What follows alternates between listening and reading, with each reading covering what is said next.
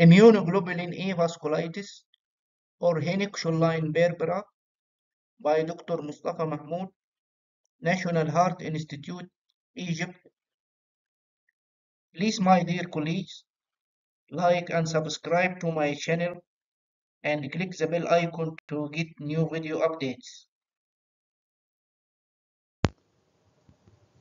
Immunoglobulin A vasculitis or HENOCH-SCHONLEIN Berbera is defined as acute autoimmune small vessel vasculitis mediated through immunoglobulin A.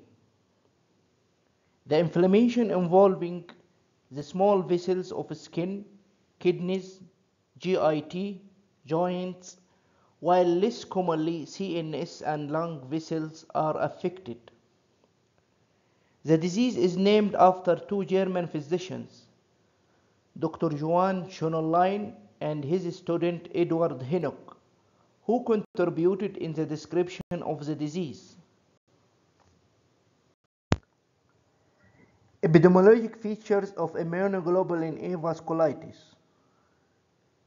Immunoglobulin A vasculitis is the most common systemic vasculitis among children less than 10 years. In every 100,000 child, 10 to 20 are affected yearly. Adolescents and adults are less commonly affected than children. For each girl affected, there is 2 boys are affected, while in adults, male to female ratio is equal.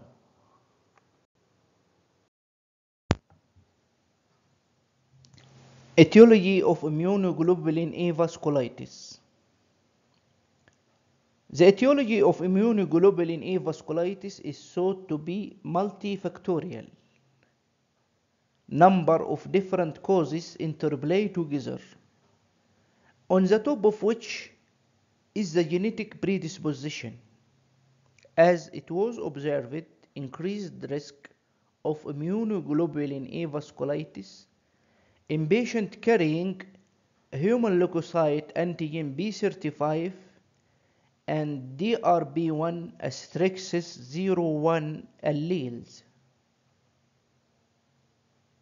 Infections may precede immunoglobulin A vasculitis in 70% of cases, whether upper respiratory tract infection or GIT infection.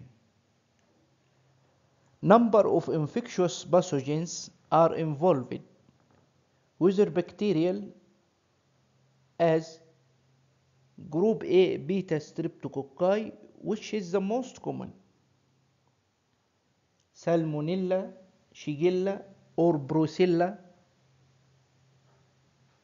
or whether viral infection as adenovirus, Epstein-Barr virus, or COVID-19 virus.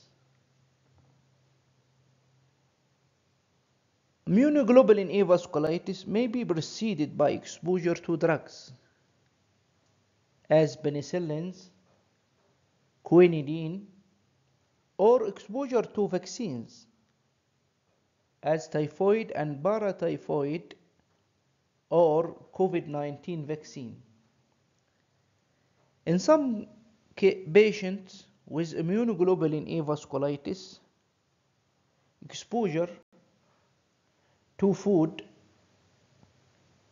cold temperature, insect bites may precede the disease. Pathophysiology. The pathophysiology of immunoglobulin A vasculitis is not fully understood. However, immunoglobulin A plays a significant role. As we can see here in the slide, 2 immunoglobulin A molecules join together through the J chain and the secretory component.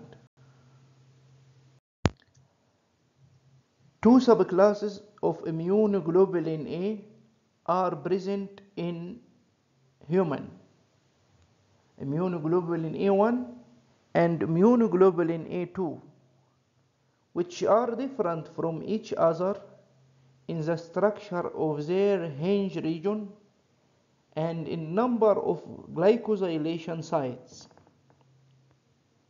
Immunoglobulin A1 is more common in serum than immunoglobulin A2, while in mucosal tissues both are nearly equal. In the presence of the above-mentioned etiologic causes, variation in the activity or expression of critical enzymes which catalyze the O-glycosylation process of immunoglobulin A1 in beta cells may lead to deficiency of galactase in immunoglobulin A1.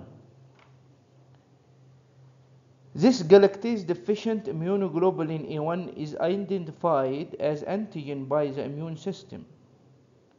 So, IgG or IgA autoantibodies are expressed against that galactase-deficient immunoglobulin A1, leads to circulating immune complexes, which deposited in the small blood vessel wall.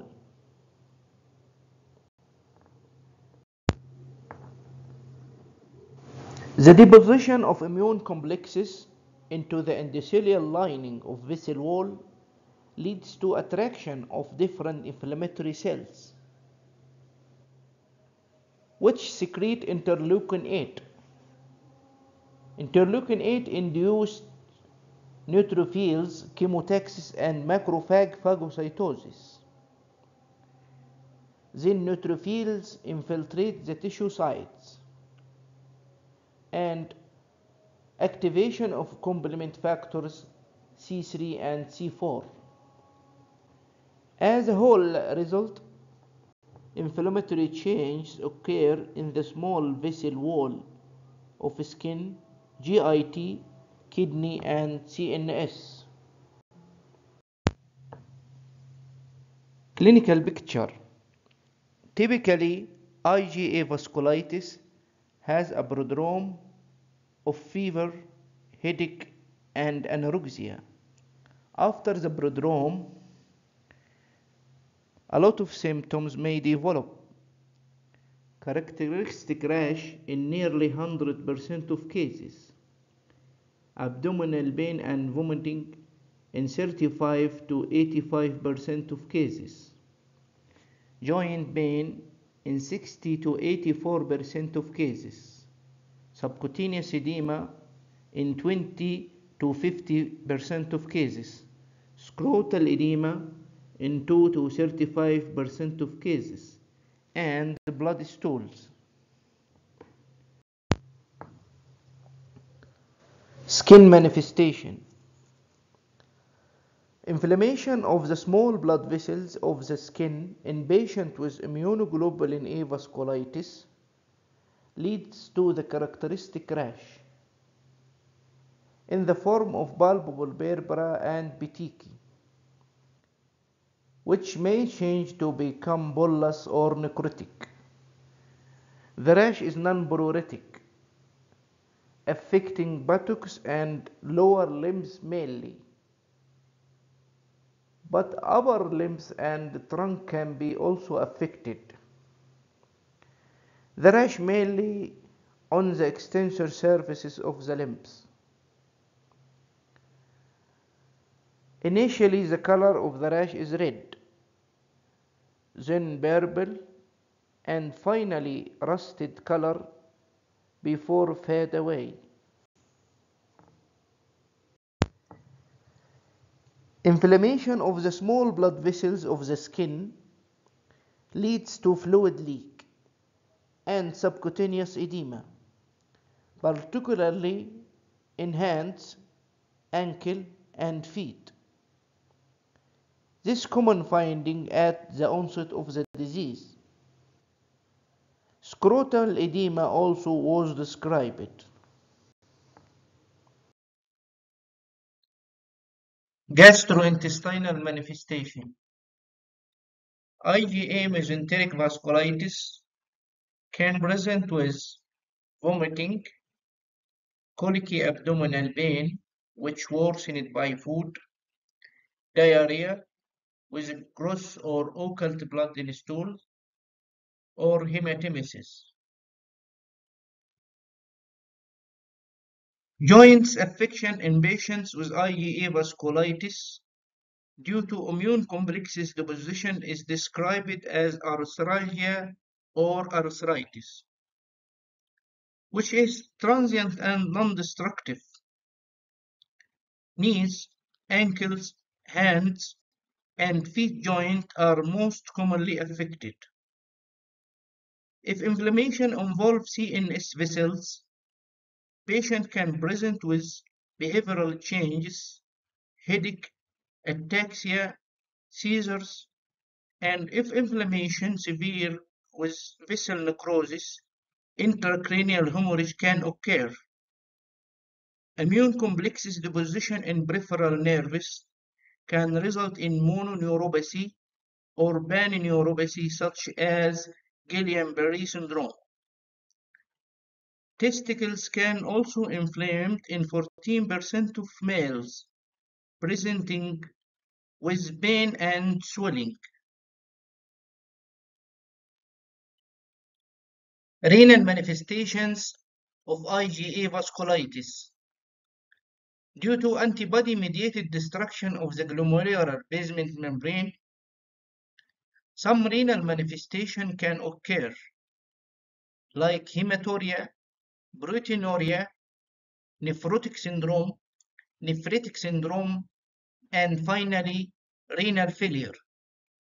In 80% of patients, kidney involvement becomes apparent within the first 4 weeks of the beginning of the disease. Luckily, 2 to 5% of patients progress to end-stage renal disease.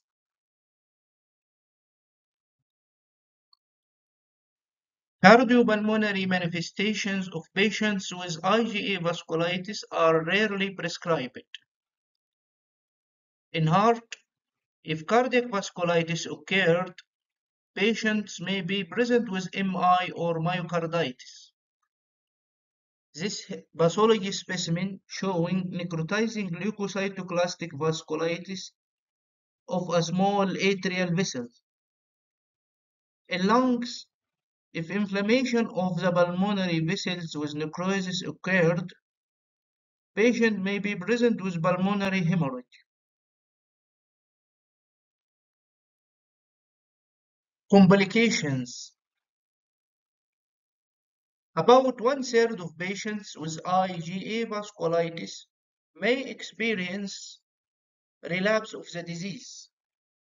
Other patients may have intussusception, GIT bleeding, bowel infarction or perforation, CNS bleeding, MI or pulmonary hemorrhage, and finally, the renal complication, which represent the most common cause of mortality in patients with IgA vasculitis, like CKD or chronic renal failure.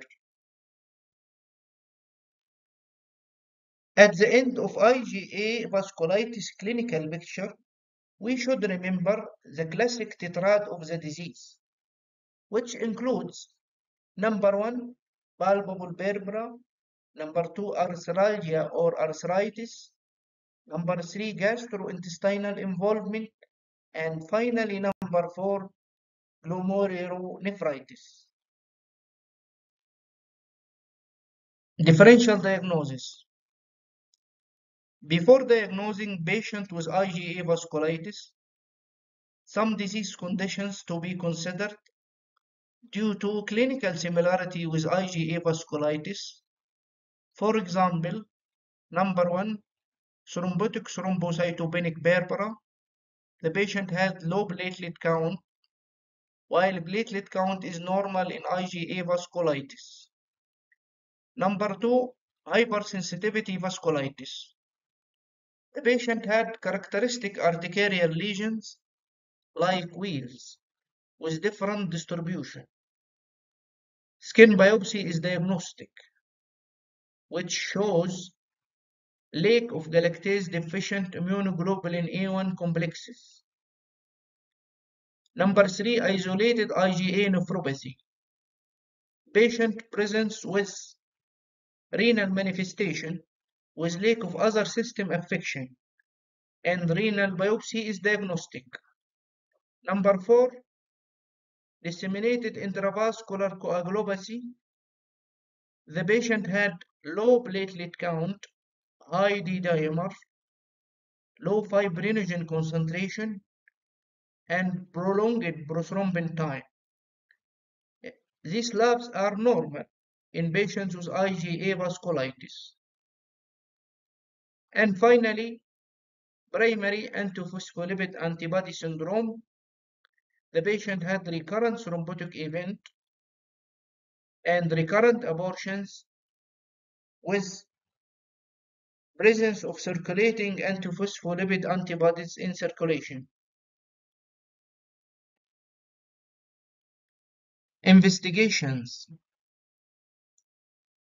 Laboratory investigations in IgA vasculitis, like CBC, to check platelet count, which is normal, to exclude thrombocytopenia. Prothrombin time and partial thromboplastin time to exclude coagulopathy. Antinuclear antibody and rheumatoid factor to exclude other autoimmune disease. Sometimes we can measure serum immunoglobulin A levels, which may increase in about 40 to 60% of patients. Serum urea and creatinine to exclude nephritis. Urine analysis in patients with glomerulonephritis show different degrees of hematuria and proteinuria with granular and red blood cell casts. Skin biopsy. Skin lesions of patients with IgA vasculitis can be examined histopathologically, which show typical leukocytoclastic vasculitis with or without fibrinoid necrosis, as we can see here in image A. Or we can examine the lesion under direct immunofluorescence, which show perivascular IgA deposits, as we can see in image B. Renal biopsy. Glomeruli under light microscopy show increasing mesangial matrix and cellularity, while under immunofluorescence microscopy show increased mesangial IgA deposits. Renal biopsy is useful in histologic grading of IgA vasculitis nephritis, where nephritis assigned into 6 grades. Grade 1, or minimal changes, when there is minor glomerular abnormality. Grade 2, there is mesangial proliferation without crescents, which can be focal segmental or diffuse. Grade 3, there is mesangial proliferation with less than 50% crescents. Grade 4, there is mesangial proliferation with 50 to 75% crescents. Grade 5, there is mesangial proliferation with more than 75% crescents. And finally, grade 6, which is membranoproliferative glomerulonephritis. Diagnosis of IgA vasculitis. There are 2 diagnostic classification criteria for diagnosis of IgA vasculitis. The first one is the European League Against Rheumatism, which published in 2010.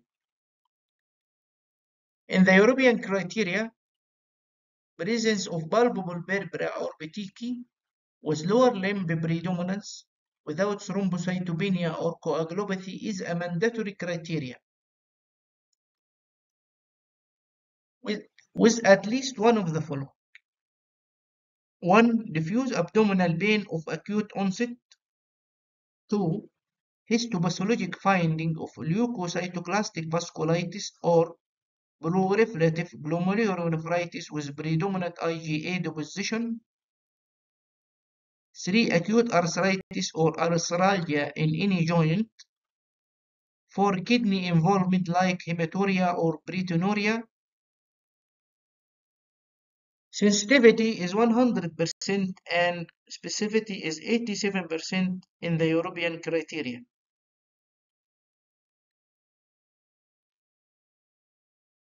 The second classification criteria for diagnosis of IgA vasculitis is the American College of Rheumatology criteria.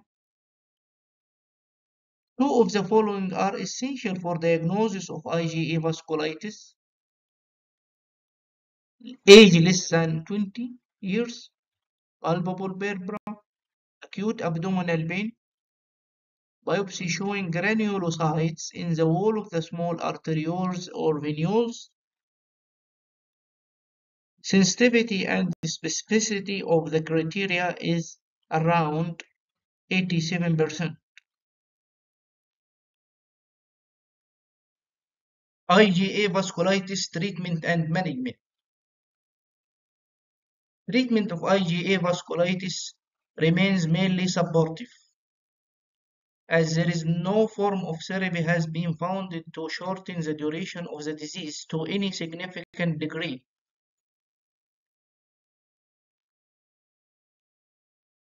Treatment of extrarenal manifestations of IgA vasculitis. The treatment of extrarenal manifestations is usually supportive with adequate hydration, balanced diet, and avoiding unnecessary drugs. Non-steroidal anti-inflammatory drugs can be administered for joint symptoms.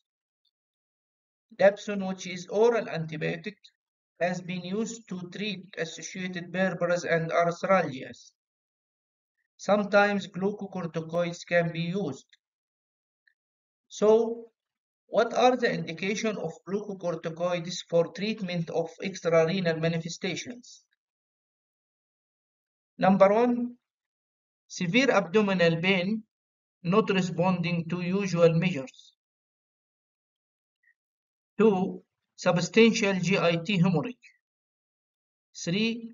Severe soft tissue edema. 4. Severe scrotal edema. 5. Neurological system involvement. 6. Intrapulmonary hemorrhage.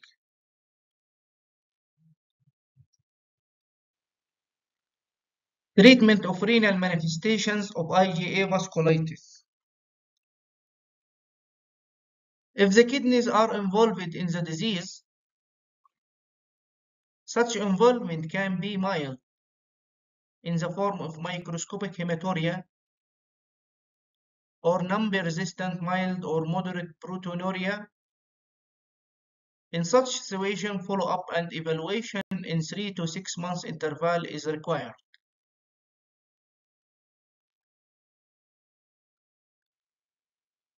If renal injury is significant, such as in those with severe proteinuria or impaired GFR or persistent proteinuria, renal biopsy is indicated. And according to the results of renal biopsy in combination with protein creatinine ratio, nephritis can be classified into mild, moderate, or severe. In mild nephritis, where PCR less than 100 mg per millimole, the first line of treatment is oral corticosteroids, while the second line is azathioprine, mycophenolate mofetil, pulsed methyl prednisolone. In moderate nephritis, when PCR more than 100 milligram per millimole but less than 200, with presence of less than 50% crescents and renal dysfunction, oral prednisolone is the first line of treatment. Azathioprine, mycophenolate mofetil, or IV cyclophosphamide may be also added to the first or the second line. When nephritis is severe, as in PCR more than 250 milligram per millimole, with the presence of more than 50% crescents and renal dysfunction, IV cyclophosphamide with pulsed methyl prednisolone and or oral corticosteroid is the first line of treatment to induce remission. Lower doses of corticosteroid combined with azathioprine or mycophenolate mofetil for maintenance therapy. In all cases of nephritis, ACE inhibitors or ARBs are indicated.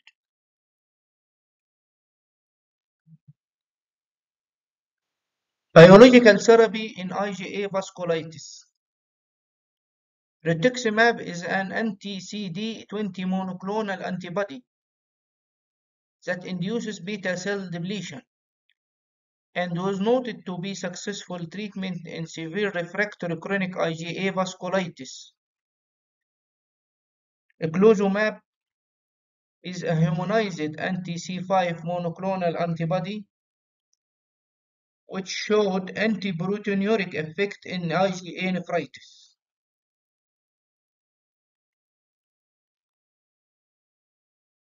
Plasmapheresis.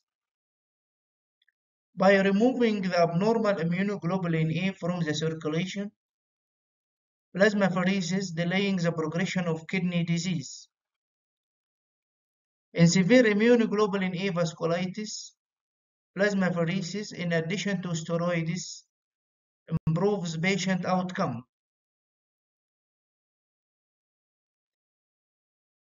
At the end, thank you for watching. I hope the presentation was useful, and don't forget to like and subscribe to my channel. See you in the next video. Goodbye.